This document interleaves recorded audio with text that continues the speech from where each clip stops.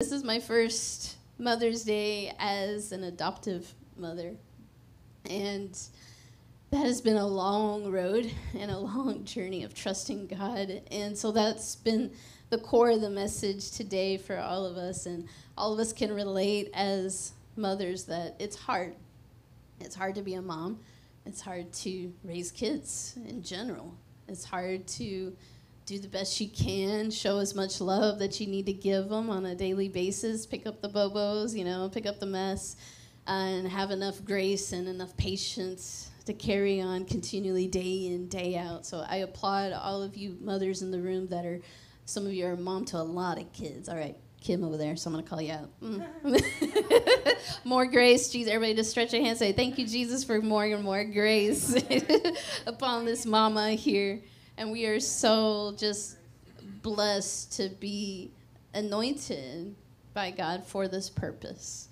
And I got to say that God has anointed and graced every woman to carry life into the world. Now, it doesn't matter how it happens. Amen. God is so much bigger than that.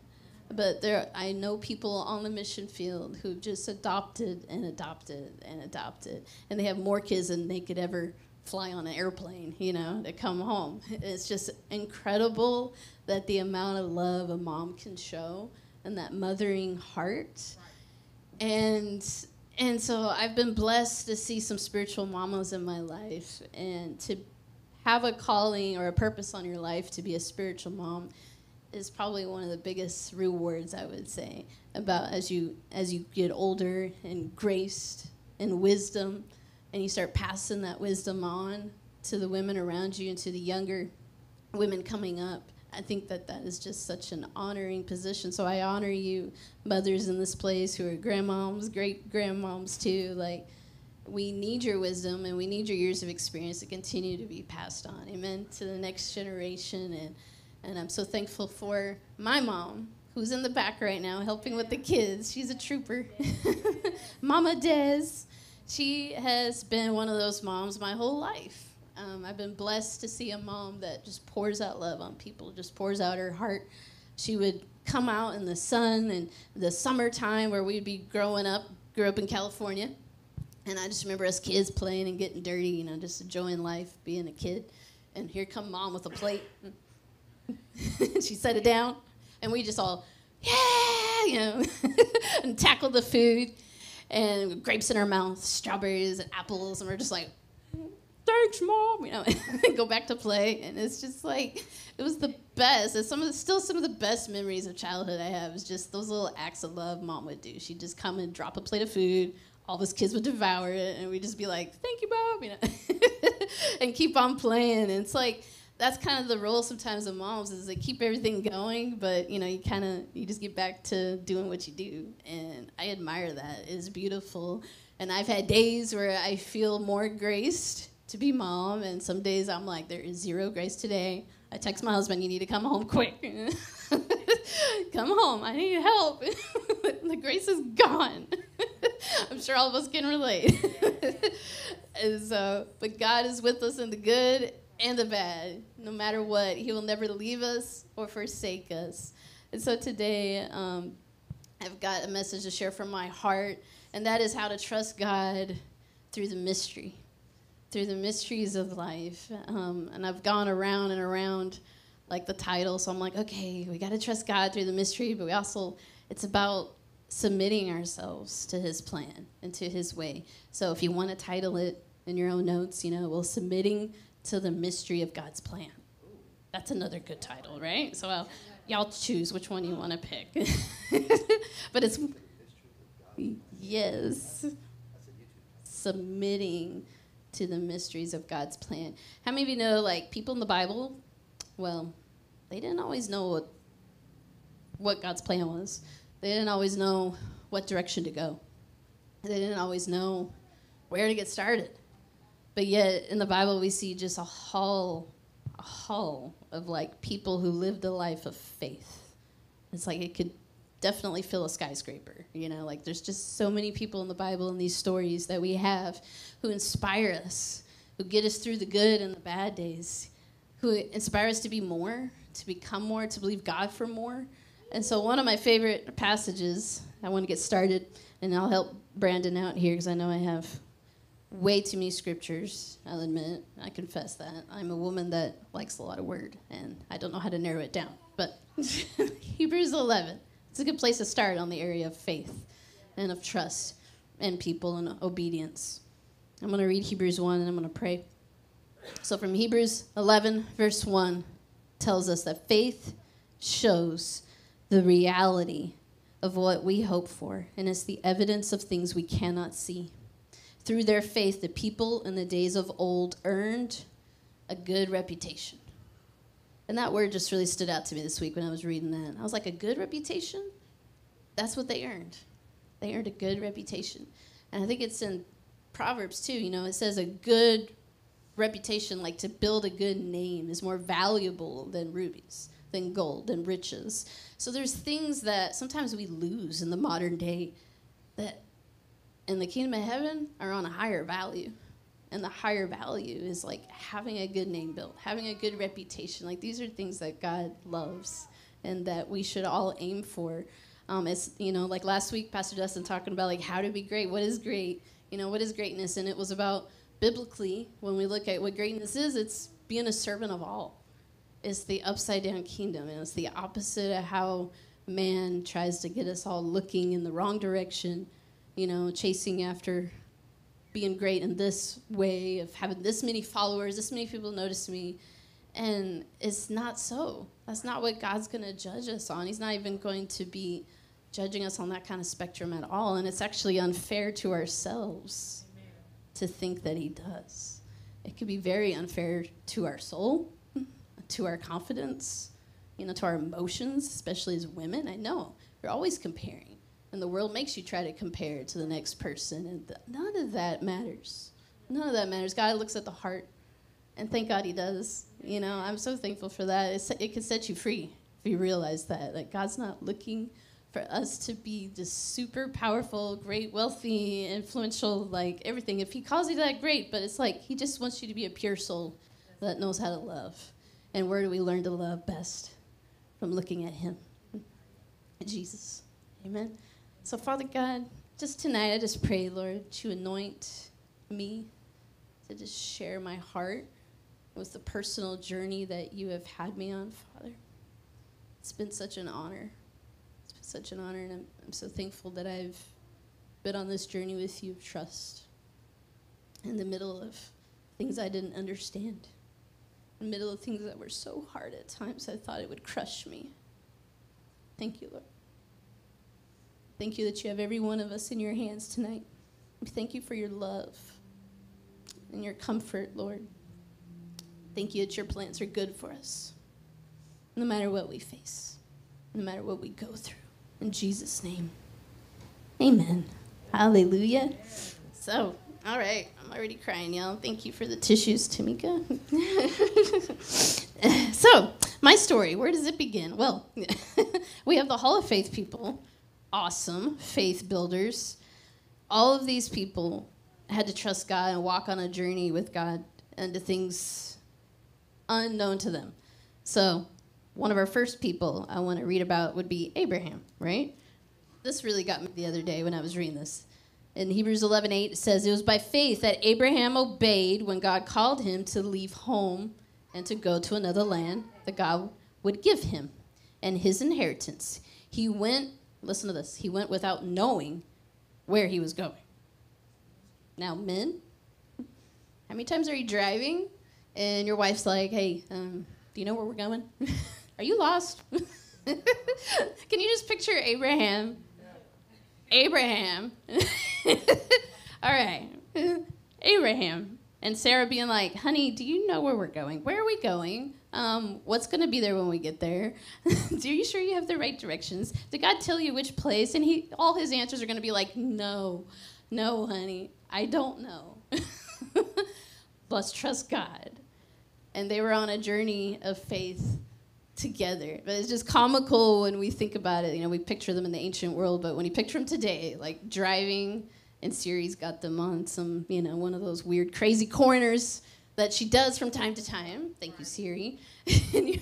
That has happened to Pastor Dustin and I multiple times when Syria especially was new. I don't know. We were trying to find an airport, and we ended up like behind the airport and like some back like parking lot. And I'm like, "There's the airplanes. We're supposed to be over there." The directions just led us way off course. So I picture Abraham stepping out to obey God into the unknown, into the mystery. God calling him to leave his home, everything he's ever known, and he doesn't know where to go. He went without knowing. But it was a step-by-step thing of trust. Faith is a walk. Trust is a walk. Being guided by the Lord in our life. How to be led? Well, it starts with a walk. And God, get this, our Father God, in his great mysterious sense of humor sometimes, he likes the mystery. He likes not telling us everything. That's quite his characteristic. We even see that with Jesus, like how he resurrected and hid like his identity and just kind of like snuck undercover, wanted to hear what they were saying about him. I'm like, okay. There's some of that mysterious nature of our Father God. He enjoys it. He enjoys when we seek him, when we kind of search him out like he's playing hide and seek with us as kids in a way. And so when he asked him to step out, Abraham and his family, to go, Abraham went without knowing where God was leading them. But they reached, it says, the land that God promised him. I feel like they skipped a lot there. There must have been a whole lot that happened to get them there, but they got there. Hallelujah. Say, you may not know which direction you're going tonight, but if you keep walking with him, you're going to get there. Amen. And he lived there, it says, by faith. Say faith. It was a faith act to even live there, because guess what? He got to the place God was promising him, and it says he was living as a foreigner in tents. So imagine we're in Chattanooga, all right? They're building housing communities everywhere. But picture long before everything's built like it is, if you were walking into a foreign land, there wouldn't be a house on the market for you to probably rent or buy. You would have to build it. And so as a foreigner, you would be identified by how you lived. You would be standing out from the rest of people. So it was clear that Abraham, when he got there, he was a foreigner. He was living in a tent, in a temporary shelter. Come on, I'm already preaching. We're here on earth, and we're living in a temporary shelter. Amen. This body ain't permanent. This life ain't permanent. You know. So moving right along, we got more to share. He was a foreigner living in a tent. And so did Isaac and Jacob, who inherited the same promise. And what was that promise? God said, I'm going to give you this land, this inheritance, this promised land.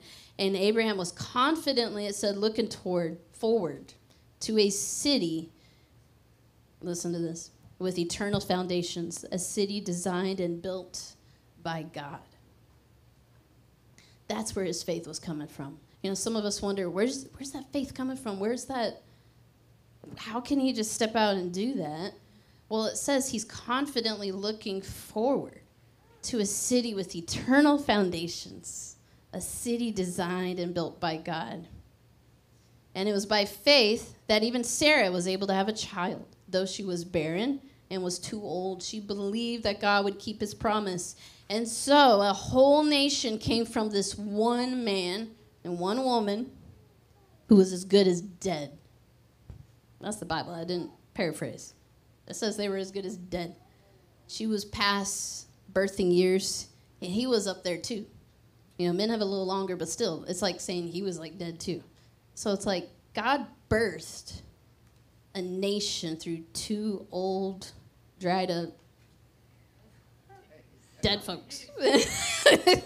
I mean, it's crazy. It's crazy. I mean, look, God called them as good as dead. I didn't say it. Okay, that's what the Bible says. And a nation with so many people that like the stars in the sky and the sand on the seashore, there is no way, it says, to count them. That is crazy, y'all. Living their whole life wondering if God's going to keep a promise to them about a child. And now, what do we see? From a life of faith and trust in the mystery, in the unknown, we see a nation more than it says we could even count. Y'all remember in the Old Testament and them saying, God says, Abraham, Abraham, get out of your tent. And he's like, go look at the stars. And Abraham looks up at the sky, and he looks up, and he's like, how many stars do you see? God's just kind of baiting him, you know? You see the playful side of God here. Just like, how many stars do you see? You know, when you're showing your kids something, isn't that the same way that you talk to them sometimes? It's like, what do you see over there? I talk to our little girl. We'll be like, Daisy, you see that butterfly? You see that?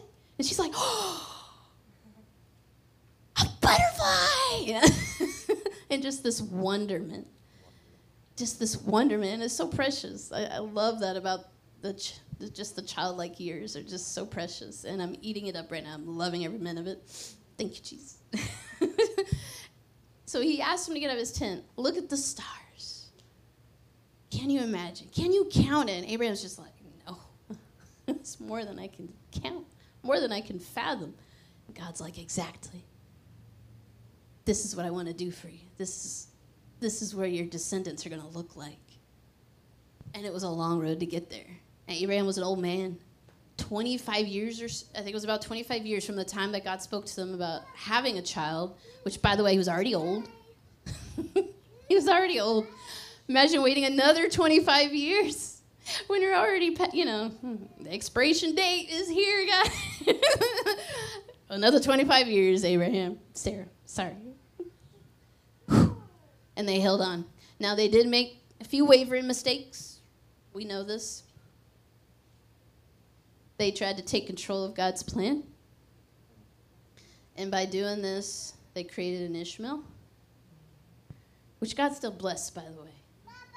He's so good. So even I just want to encourage you with that. All of us in this room have made some Ishmaels. You know, all of us have made mistakes.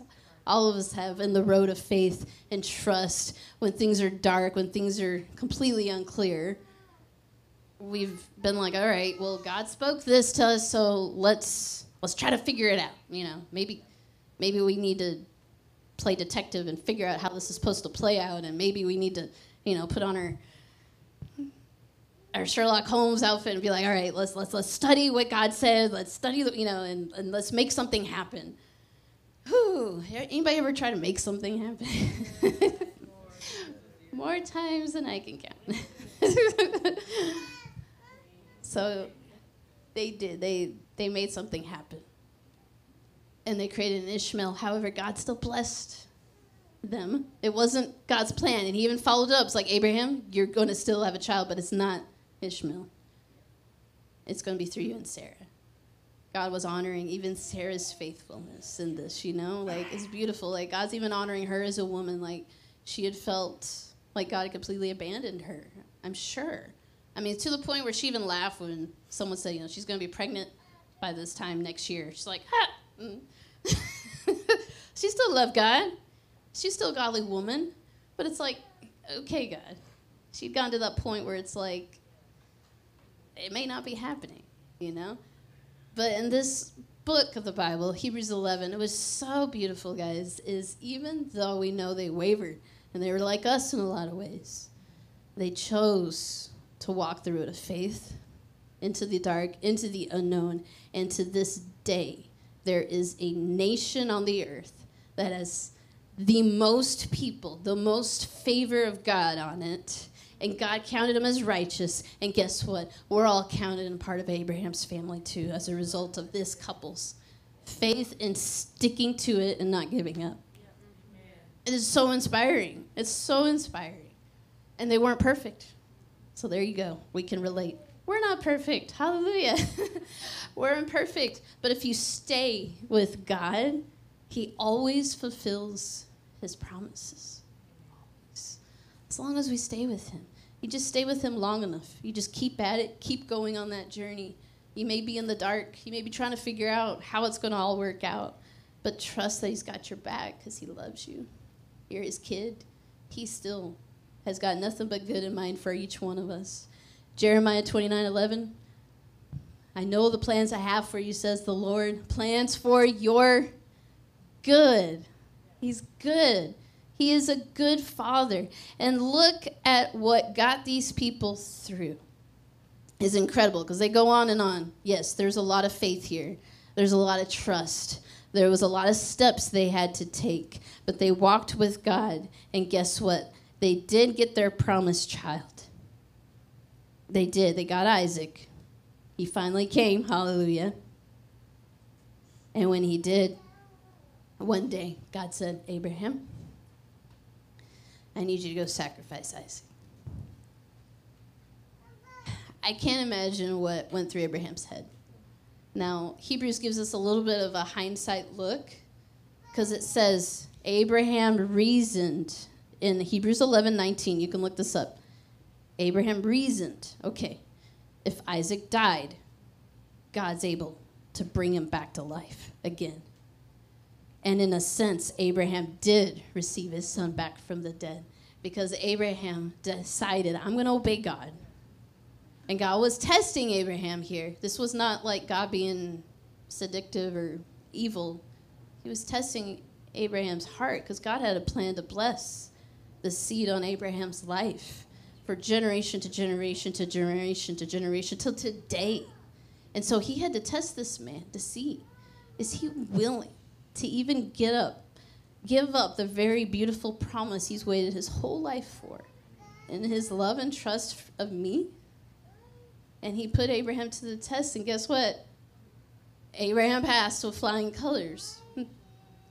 And Isaac, give him props too, as we say child, but he was a young man. He was a teenager, probably a little younger than Brandon here, who we just celebrated graduating. You know, picture a young teenager, like strong. Abraham is really old. Remember how long he waited to become a dad? Like, he's really old now. So Isaac, we know, could easily overpower his father if he wanted to. So that means that even Isaac was submitted to this, knowing that God is to be trusted. God, whatever God said, okay, Dad, let's do that. You know, if God's going to raise me up, then okay, let's do it. It's like what faith and trust his son had, and it's just beautiful to see what God did as a result of it. But all of these people in this chapter, one thing they got in common, like how did they do these things? You know, how does someone grow up in the land of Egypt as a Pharaoh's son, Moses, but then refuse the possessions, refuse the inheritance he could have rightfully had as an adopted heir? He said, no, I'm going to identify with God's people, and I'm going to take on their oppression. And he chose to walk away from that. That was an act of faith, the Bible says. And it was by faith that the people of Israel went right through the Red Sea onto dry ground. It was by faith that the people of Israel marched around Jericho for 7 days. It was by faith that Rahab the prostitute was not destroyed with the people in her city. It would take too long, the Bible says, to recount the stories of faith. There's too many. But guess what? By faith, these people overthrew kingdoms, ruled with justice, and received what God had promised them. They shut the mouths of lions. That's got to be talking about Daniel. They quenched the flames of fire. They escaped death by the edge of the sword. Their weakness was turned to strength, and they became strong in battle and put whole armies to flight in verse 34. And it says, women received their loved ones even back again from the dead, but others were tortured, refusing to turn from God in order to be set free. Isn't that beautiful to look at death when you're trusting in God with your life? You look at death as freedom because you're promised to be resurrected into a newness of life. And Jesus said, behold, I make all things new again. He's like, guess what, guys? You want to find your life? You got to lose it. You got to lay it down. So to give up your life means you're going to find life, which means you got nothing to lose. And that is one of the common denominators we see of great men and women of God used in such a way to do such incredible things, to attempt incredible things for the Lord, is because they knew if we got nothing to lose, there's nothing holding us back. If God be for us, who can be against us? What is man that they could kill this body and you just send me to be in the presence of the Lord? You know, what can you do to me? What can you do to a person like that, that has that kind of confidence, that kind of trust? And so I'm telling you today, as we begin to step out and trust God in the mystery, into things that are unclear, but we make him our trust. We make him our refuge. We make him our one thing we run to for safety. He will always come through for us. And no matter what we face, we are promised eternal life without all of these things that oppress us now, without all of the suffering we see around the world. We are promised an eternity where he says, I will wipe away every tear from your eyes. It's so beautiful. He says in heaven, there's not going to be another baby die. There's not going to be another lion killing a lamb. They're going to lay down together. I mean, that's like two very different species. One's got a lot of teeth. One is very cute and cuddly. And a lion technically would want to eat a lamb. But he says, guess what? In heaven, there's going to be no such thing. There's going to be no need to devour. Imagine that. No need to devour. No need to hunt. No need to look at death. No need for any of these things. And so these people we read about that we admire, guys, some of them that died for their faith, they placed their hope in a better life, it says, after the resurrection. That's what they all were standing on. That's what we all need to be standing on. Our world is shaking, if you haven't noticed. I mean, we're voting on if people can change gender. And I take the stand on protecting our kids. We have to protect their children. Ain't no one going to hurt them, do a surgery to them when God made them exactly who they need to be. We're living in a world that is shaking, so we have to stand on something solid. God's word is that solid foundation. It is. He says he holds the word higher than his name. The earth is going to shake. The world is going to shake. But God, if we build our life on this, y'all, we will not be shaking like the rest of the world around us. We'll have a solid thing we're standing on. And that's why people will look at you and be like, how are you so calm? How are you so confident? How are you, like, standing right now? Why are you not freaking out? Like, because my trust is in God. God's got me. You know, Psalms 91, if you're ever afraid when things are happening, I recommend that chapter. The whole chapter is about God protecting you and keeping you safe. But all these people here, they earned a good reputation because of their faith.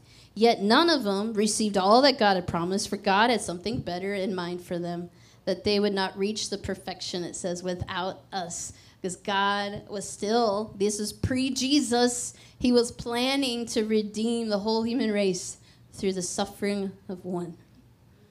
All these people, it's just even more inspiring. They had that much faith before Jesus? Like, how much more faith can we have in him and trust him with everything we have, with our kids, with our lives, with our families' lives? For those of you still praying in loved ones into God's family, you know, we can put our trust in this because we have the promise that God was giving all these people so far beyond where we're at today. How much closer are we to that now? And so I want to share a little bit, as I know I can go off on faith. Gosh, God, I've been living this for a long time. I got saved at 9 years old, and I started following Jesus and saying yes.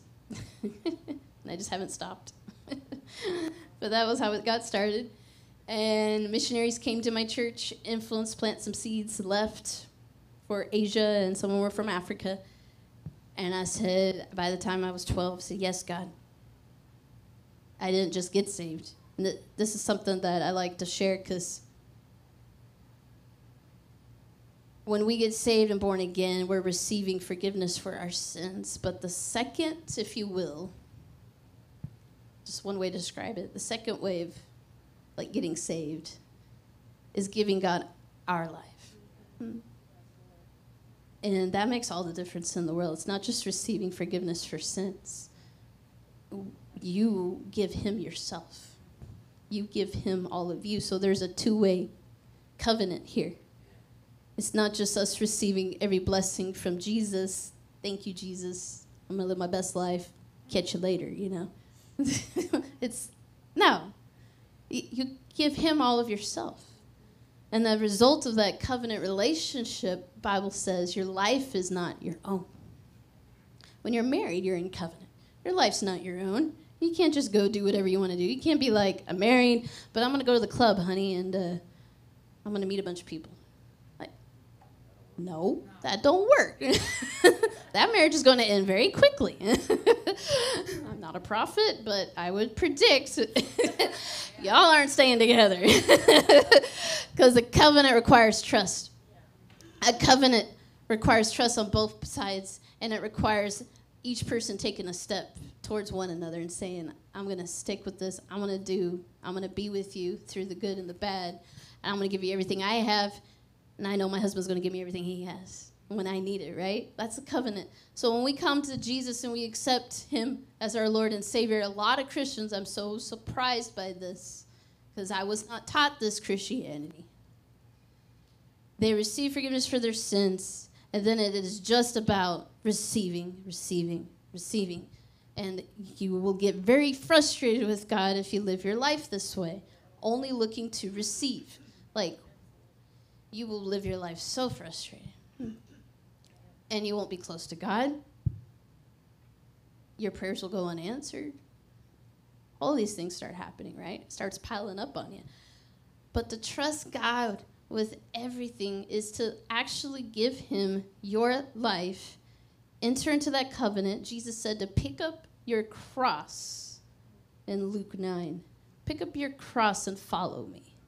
That was the call, to follow him, to be with him, to be a part of the group, to be a part of the family. Pick it up and follow me.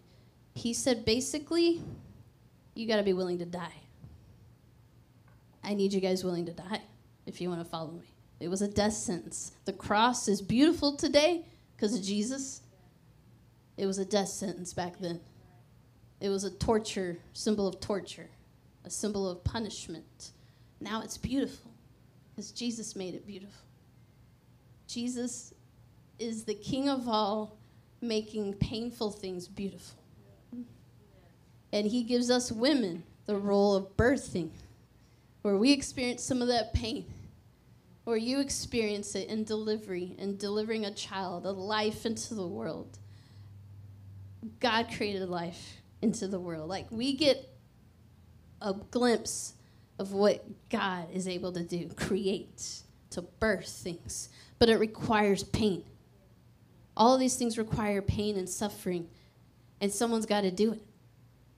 In order for us to trust God and to receive everything he has for us, we may experience pain, we may experience loss, we may experience disappointments, we may experience suffering, we may experience torture, like we may experience death. That would be the ultimate thing. Beyond that, no one could do anything to you. It doesn't mean it's coming from God. We're in a perishable world, though, and this world knows pain. There's no getting around that. The Son of God himself had to come and die and experience great pain, it says in Isaiah 53. By his wounds we are healed now, because he was punished. He was suffered. He died. He even tried to get out of it. Like, it was not fun for Jesus. He wasn't like, yay, I'm going to go die, so the world can be saved. He's like, if I could get out of it, I would. But I can't do that. I'm committed. Why was he committed? Because he saw you and me. He says it was for the hope before him. Christ endured the cross. He endured suffering. He endured hardship because he saw his kids. Jesus, who never married. Jesus, who never had a child. He saw us becoming a part of his family as a result of what he was going to endure for us. And it says, for the joy. Joy. Imagine that. I'm going to find y'all the verse, if y'all don't believe me. Y'all been in church for a while. I know you know this. For the joy, think of it. Think about that. He endured. Jesus endured for us. It's in Hebrews 12, verse 1 and 2. Let us run, it says, with endurance the race God set before us. We do this, how? By keeping our eyes on Jesus, the champion who initiates and perfects our faith. Because of the joy awaiting him, he endured the cross, disregarding its shame. Now he's seated in the place of honor beside God's throne. He's in a place of blessing now. He's in a place of rest now, it says. But he endured how? How did he endure? What helped him endure? Because of the joy awaiting him. How do we endure? What are we standing on? How do we endure hardship? How do we endure disappointment beyond belief? It feels crushing at times. How do we endure grief? That's a heavy one. Past few years, everyone in the world has experienced heavy grief, heavy loss, pain. How do we endure it, guys? We got to have something else we're looking towards. I'm telling you, if we discover the secret, we'll discover the secret of the ancient church world. They were looking toward the heavenly home. It says that in Hebrews 11. They were all looking towards something that would not perish, that would not be passing away, that would not be temporary, that life in heaven is forever. So everything here is short. It's temporary, so we can endure it. Hallelujah. And I'm telling you, it's great in a message like this, but I know it's hard on the daily basis because I walked the road of faith and trust. When we started believing for our family and for our kids, we had seen God answer so many prayers to get us, to where we are now. God just answered one prayer after the next. We'd even test it. Be like, why are kids not coming? Is it our faith? Let's test it. Let's believe God for $10,000. Couple of days, $10,000. Let's believe God for, I don't know, let's plant a church over here, in Nepal. Done. We need a car. Let's test our faith with that. And we got a car like the next day. I'm like, let's go back to praying for kids. Okay, God, we got your ear. Let's pray for our kids. Well, I want kids, God, Cricket. Cricket. And we rebuke the devil. Rebuke the devil off of us. Trying to stop my seed. All the faith things. We made a list of confessions. Every prayer line for kids, we're like, that's us. I'm going. I'll do whatever, even face shame in front of everybody. Praying for kids, like, I don't care. I'm weeping, I'm crying. They're like, you'll have kids by next year. That didn't happen. They're like, you're going to have a boy first. That didn't happen. They say all kind of things. You're going to have twins. I'll take twins. I'm like, I'll just take a child, Jesus. And I say that with some humor, but let's be honest, it really hurt. I was like, God, I'm serving you. I'm doing everything you asked of me. I've given you my life. Like, I am not afraid to die for you. Like, I will do whatever you ask. I will go to these nations where people hate us. I will preach the gospel. I've preached the gospel in the front of Shiva temples, declaring boldly, God loves you. He died for your sins. And he is beckoning you to join his family today. Right now, we had drunk people over here, demon-possessed people over here. There was chaos surrounding us. I felt like God had some kind of bubble on me. I had no fear. No fear. It was incredible. I felt nothing but peace. I even felt like, you know what? I must be feeling what Stephen felt in the Bible, the first martyr. Like, I feel like if someone's got a bullseye on my head right now, if I die for Jesus right here and now, I'm just going to have a greater resurrection and it's going to be great. Like, I was in that place. I was in that high, like a spiritual high. Like, God was all over me. I felt fearless.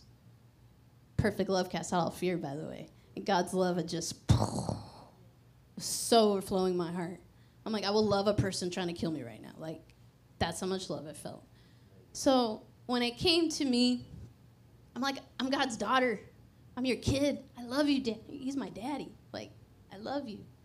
You've got my yes. You've had me since a child. You've carried me around the world to 30-plus nations for the gospel's sake. So why is this thing not being answered? You tell me, God. I got confrontational with him, respectfully. But still, like, I need an answer. I was like Hannah in the Bible, who birthed Samuel, a prophet for Israel. I'm like, God, why? I need an answer. Why? Years go by. And I am like, what is happening? Why is God not bringing our kids? We even thought maybe we're going to die. Just be real. I was like, maybe that's why he's not giving us kids. I was trying to find a reason. We've been to doctors. They said we can't explain it. They said, well, maybe this is a thing. So I had a couple of surgeries. Wasn't it? Didn't do anything. And I'm just like, God, what is the deal? Like, I feel like this is now personal. Like, what's going on? And one day, I was on my face in a church. I was crying. I was begging God for answers. But I felt like God's about to burst something through me, and I didn't know what it was. So in a declaration of faith, I said, all right, God, I'm gonna go down. I went down, and God said, Darlene, I want you to save my babies.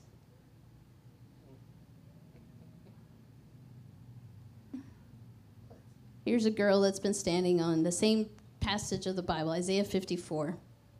Let me read it to you. Isaiah 54. Sing, O barren one who's not born. That was my chapter and verse. Sing. God gave me this promise 13 years ago. He gave me this when I started believing for kids. Isaiah 54. Sing, O barren one who had not born. You've never given birth. Break into loud and joyful song, O Jerusalem. You have never been in labor, for the desolate woman now has more children than the woman who lives with her husband. That was a promise God gave me when I started believing for kids. I was still holding on to it in this moment, but I get to the altar to talk to God, and he tells me, Darlene, save my babies. And I'm like crying because, when God speaks to your heart, it's so touching. I mean, it's like an arrow to your heart. And it's just everything in me was weeping. Everything. I had mascara running, the whole ugly cry thing going. And God said, I want you to go after the ones that no one wants. I want you to go after children who have no one, who have been abandoned, who've been desolate, and have no one. And so I'm like, you have my yes. I'll do it. You have my yes. And I get up off the floor. I'm like, I don't know how, but we're going to start saving kids. Wherever Jesus wants, Jesus gets, But then I talked to the Lord. I'm like, you have my yes, but why? Why is this prayer in my heart, this desire to be a mom? Like, why? Why this weight? I was like, I'm praying this. Like, I know you do. Like, I've seen him work miracles. I don't deny that. I know he can. What's the deal? What's going on? And I got a response. I don't know if everybody gets a response, but I did get a response from him that day. I had him in the altar. For a moment, I caught him. Some people say, can we really catch God? But for a moment, I had him. He told me to save his babies, so now I'm like, you need to answer this prayer. You have my yes. I will do it. And I have. And then we are. I was like, but what gives? Why is this prayer not being answered? I need an answer, Jesus. And I heard a response that was very soft. And it was very emotional. And it surprised me. I heard Father God crying.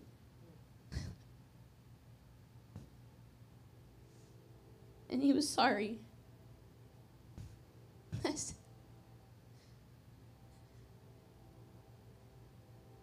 He said, I'm sorry for the wait, but I've needed you to feel what I feel. The ache you feel to be a mother. The ache you feel for me to answer this. He said, I feel every day for these kids who have no one, no home, no parent, no one taking care of them. It's like, I need you to feel that. I need that to drive you.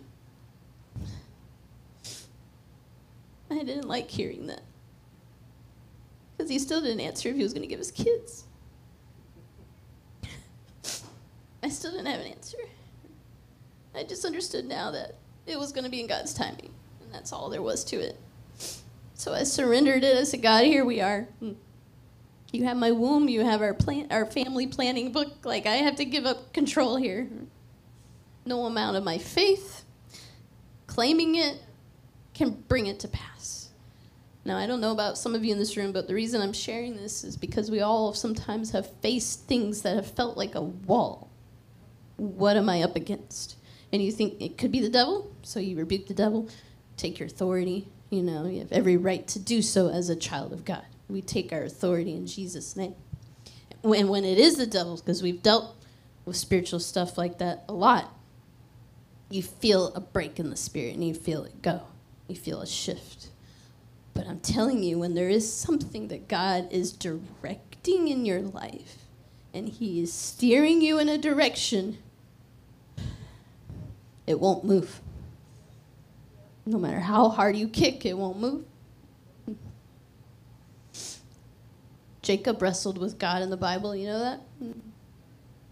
He did not walk away the same. He walked away blessed, but he had a limp. The more we wrestle against the plan that God has you on, the thing he's called you to do, you may be wrestling with him about, the more it will only hurt you if you're wrestling him. He doesn't want to hurt you. That's the thing. God is like, it's like this, you know. He's like when your kids throwing a tantrum, you're like just trying to keep them from hitting you too hard, but you're not trying to hit them. And that's the way God is with us. Sometimes we throw a tantrum at the thing that he's calling us to do.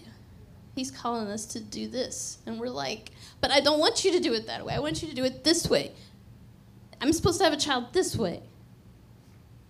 You know, this way. And God's like, no.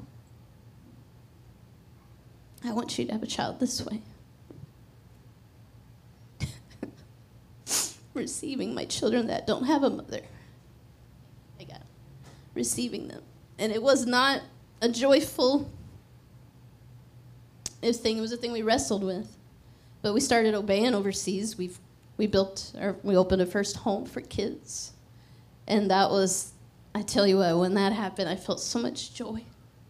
So much joy and freedom and feeling like, okay, if this is what Jesus wants, Jesus is going to have my heart. I gave him my life. My life is not my own. I can't tell God what to do.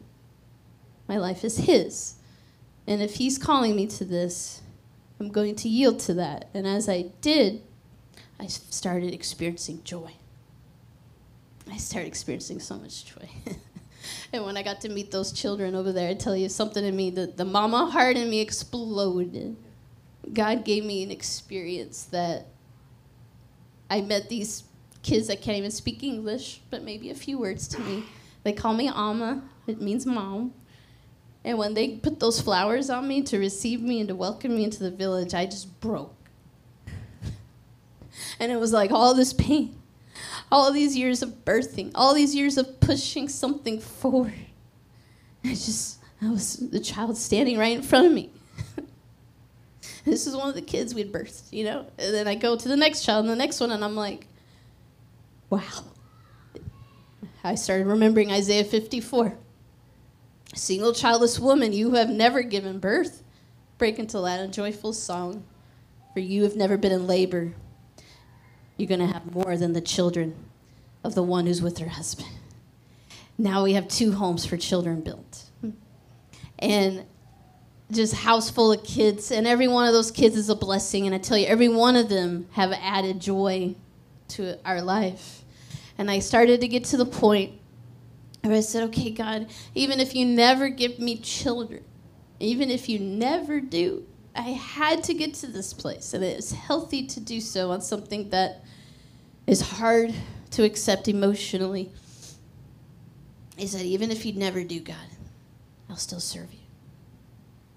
I'll become mother to every child that has no mom. I'll become mama, alma, whatever language they want to say it. I'll be mama to all the babies that are orphaned, abandoned, that need a parent. Like,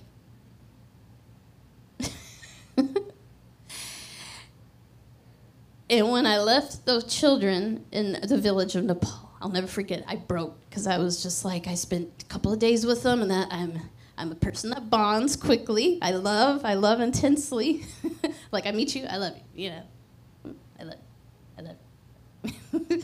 And it's sincerely me. It's to the point that I have to trust some of my emotions to God because it's hard to let go. And I had to let go of my dream of being mom the conventional way to embrace a better future that God had planned. And that suffering, that sorrow I felt, I'm telling y'all, it was the birthing of God breaking something on the inside of me. And like Jacob, I guess the wrestling, if you will, it didn't leave me the same. But I was walking in the direction that God wanted me to go. And as I was walking in that direction where he wanted me to go, I said, God, I just have one prayer. And this is how I prayed it. Instead of asking for children this way, I just said, God, I just want some children I can hold on to. I just want some kids I don't have to say goodbye to. Because that's crushing. Like, I love them. I wish I could be with them. And I was kind of down for a couple of days. I was like, God, that was just my simple prayer. I just want some children I can hold on to.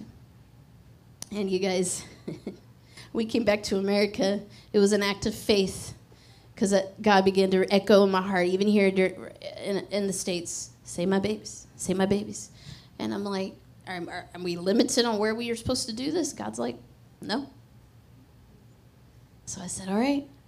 I looked at my husband. I said, we need to say babies here in Chattanooga. Where's some babies we can help here? And I looked at him. I was like, he's like, are you sure? And I'm like, what other? I'm gonna be a mama. I told him, I'm gonna be a mom. I never lost faith for being a mom. By the way, I want to make that clear. I want to be a mom, and if this is God's way, He wants me to be a mom. I'm gonna do it.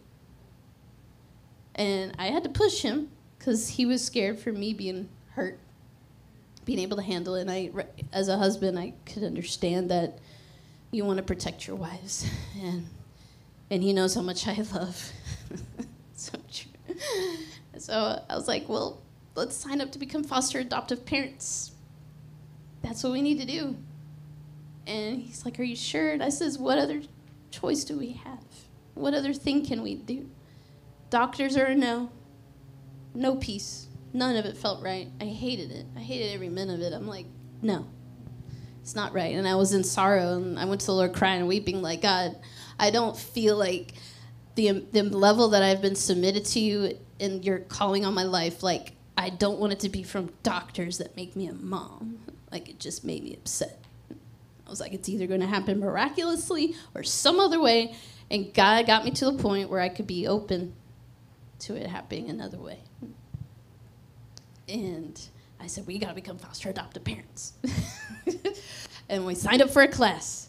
Kind of half dragged Pastor Dustin into the first class. I'm not sorry to rat you out on that one. But he's like, I want you to know. I'm not happy about this. I'm not sure about this. I want you to know. I was like, okay, but come to the first meeting. Just come. I was like, we get the classes done. And from there, I'm like, guess what? When you're approved, they could call you about a kid tomorrow, and they could say, we got a child. But that's not going to happen if we're not approved. I was like, we got to make the door open so God could answer. This mama's heart has been, I don't know, at this point, 12 years. It's been 12 years. I got to have the door open for him to give us a child. And if we're approved, that does that. God could do it from there. That was the push. I needed to get to that push. And then from there, I was like, it's in God's hands. But we're going to trust God that he brings us the right child. Amen. We got to that point. We submitted everything, paperwork, home study, all that fun stuff. Yeah, it's not fun, but we got it done. Hallelujah. And then we waited. And then, I kid you not, we were in this place. We had just renovated at the beginning of 2020. We were in that room where the kids are now. That room was a mess. It has so many colors on the walls, it looked like a concession stand. We took the mirrors off the walls, and the whole walls had to be patched and repaired. So my mom and I are in hazmat suits, sanding, mudding, like we're covered head to toe in dust. We're just like, we're getting this ready for Jesus's babies, you know. All the kids that are gonna come into this place, like they're gonna be like, we're actually excited. We're excited about it. You know, we're painting. I get a phone call. From our caseworker. She says, hey, Darlene, you're about to get a call from placement. I go, wait, what placement? What does that mean? All the terminology, you know. She's like, that means you're about to get a call for a child. And I'm like, oh. She's like, it's a baby. And I'm like, oh, a baby? And I'm getting all excited. She's like, yeah, I'll call you back when I have more details. And she hangs up, and I'm like, oh. I look at my mom, I'm like, Mom, Dustin, I'm like, we're about to get a call for a baby. And everybody just kind of stops in their tracks like, wait, what? I'm like, we're about to get a call for a baby. And I'm getting so excited. And placement calls in the next few minutes. And they told us there's an 8-month baby girl that just came into care, and she's in the emergency room. And because she has a mysterious rash over her entire body, we don't know what it is, but we're getting her checked out. And we need to know if you can pick her up. I'm like, you know, holding the table. Pick her up. They're like, yeah, what time can you pick her up? I'm like, oh. How long does it take to get ready for kids, you know? Most people have 9 months. I mean, it is like they give you a call, and like that moment, or a couple of hours. Like, we stretched it at least a couple hours so we could run to the store, get diapers, get some sleepers, get some things for a baby. And they're in your home. And that night, we got the call. Little did we know at this time, it was still a faith declaration, a faith step, but that was our Daisy. That little baby we went to pick up, she was our first child that came in our doors.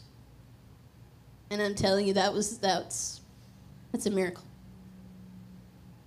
The fact that the case went so smoothly at the end, parents surrendered, and they said, we want our kids with these people. I was just like, God, how does this happen? It happens when we trust him with our life. It happens when we trust him with his plan and not our own. It's almost unheard of to have your first placement to be exactly, I'm telling you, she's not just a child in my home that I couldn't birth. It's like she is the child I birthed. I had a dream about her daughter and her son, and they were older than they are now, but identical to those 2 children that are mine. How does that happen? God smiling and saying, Darlene, I'm answering every one of your prayers. This is my promise. Those 2 children are the children I brought into your life as a result of you saving my babies. And he told me, Darlene, on adoption day, the adoption day finally came 2 years later, by the way. 2 years. When adoption day came, I heard the Lord say, Darlene, I've answered your prayer. You got 2 children you can hold on to forever. I'm just crying, you know. I'm like, oh, God.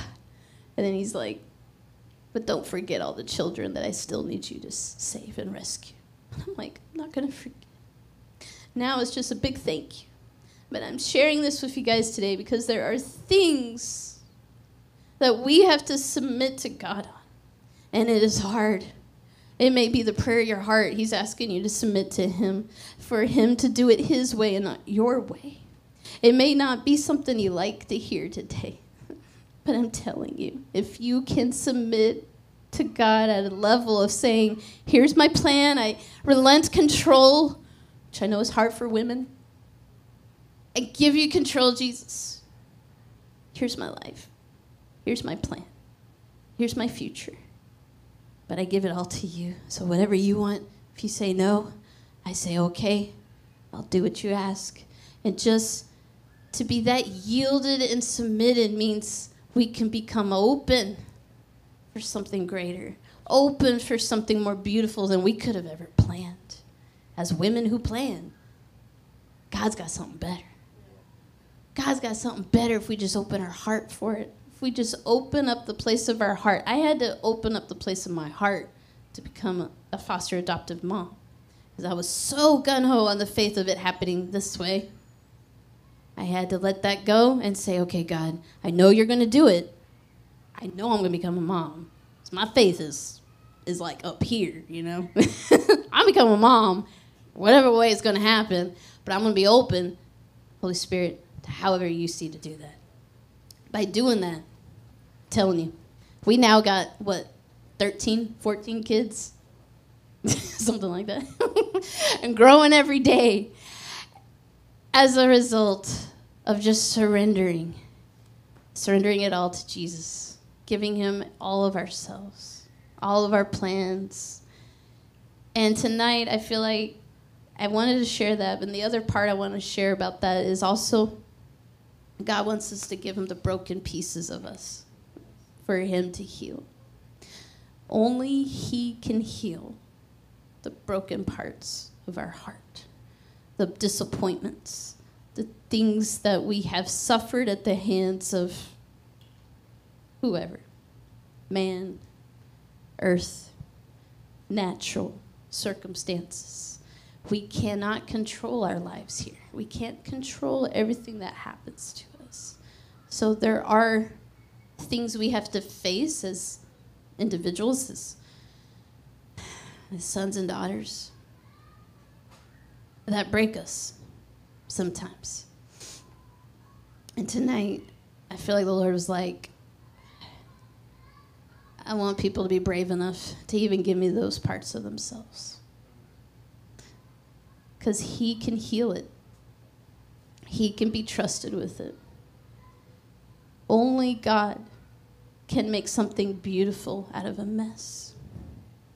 He's the potter. We are the clay. What happens when a clay pot is broken? Well, the potter knows how to mend it into something beautiful. But we can't do the fixing ourselves. We can't fix our mess. There's some things he can't fix, right? But God can. The things of the soul, the things of the heart, like only God can fix that. And he made us, so he knows how. And the beautiful thing about him is if we trust him and we yield ourselves to him, he can turn those broken pieces into something that gives him glory. And that thing that hurt us, that thing that tried to destroy you, that thing that tried to wound you, to push you away from God, to say, is God good? That's the lie of the enemy. That thing, that's what I'm talking about. We surrender that to God, that voice, that lying, whispering voice to him.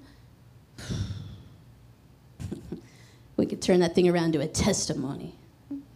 I'm telling you today, the thing that tried to destroy me, infertility, there was a spirit behind it. It tried to destroy me. God had a plan. God had an alternative plan, and it was better than anything I could have ever dreamed or hoped for, greater. And I'm so fulfilled now. It's crazy. I just love it. I just eat up time with the kids. I eat it all up. But I had to surrender my plan and everything I thought it would look like. I had to give up the years of disappointment, the years of, oh, it didn't work within my window of I should have been 26, 28 having kids. No, it happened when I was 39. I had to wait that long. I had to give up that. That disappointment can be a big one that hangs over us. Like, it didn't happen this way. So we hang this, like, guilt or this shroud over us sometimes of shame. You know, why did this happen? And God's like, honey, you couldn't control that. And the truth is we can't really control these parts of our lives anyway. What we can control is our submission to God and letting him fix things, letting him work things out, work out the broken parts of our soul that are aching, that are longing, that are in pain. He says, give it to me. Give it to me. So